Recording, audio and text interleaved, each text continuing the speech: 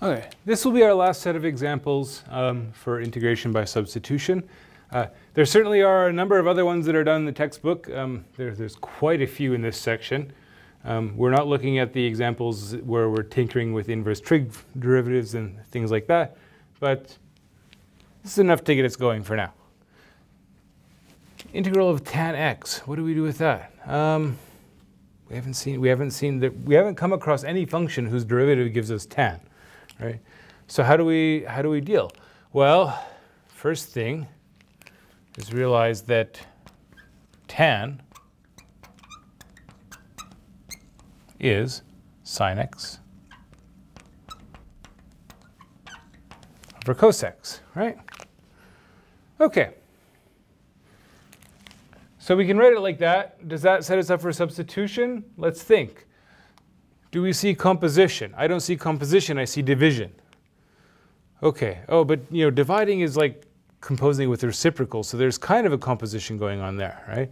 The other thing, of course, you look for is, do I have one function whose derivative is also sitting there? And yes, on both accounts, right? The derivative of sine is cosine. But the cos is in the bottom. That doesn't help, right? Because I want the derivative times dx, not 1 over the derivative times dx. But the derivative of cosine is, well, minus sine, right?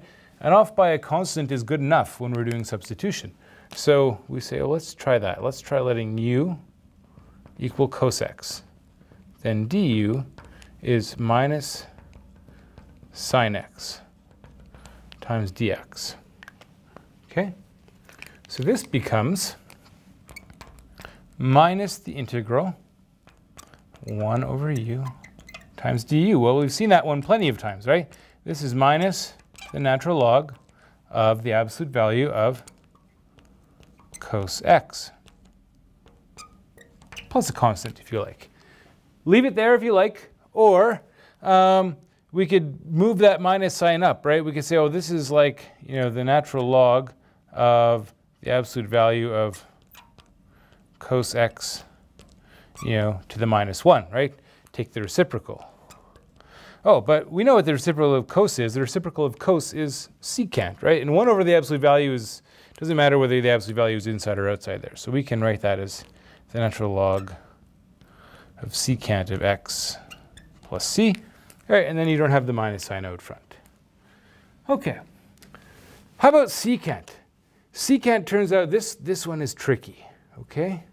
So remember what the derivative of secant is. The derivative of secant is secant times tan. How do we do an antiderivative? This turns out to be one that, for a while people didn't really know the answer to this one, okay? Sat around for a while, eventually it was figured out. I'm not sure who came up with the answer, but I'm pretty sure that whoever it was, they got to go around feeling pretty damn clever for a while, because here's what you do.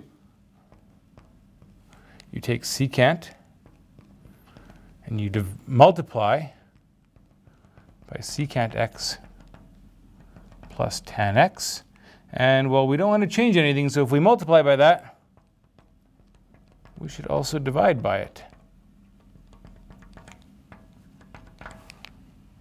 How does that help me? Well, that helps because up top, if I multiply through, this gives me secant squared, which happens to be the derivative of tan. Secant times tan, well, it is just secant x tan x. Well, that's the derivative of secant. So I have this sum of two terms, right? Secant squared plus secant tan, which just happens to be the derivative of what's on the bottom. That's really nice. We have u is secant x plus tan x. Du is secant x tan x plus secant squared x dx. And this whole thing, well, it just becomes 1 over u times du, just like here. Natural log, absolute value, secant x plus tan x plus c. Cool. All right, we'll stop here. We're going to come back. We're going to do one definite integral involving substitution, and then that's going to be it for the videos on substitution.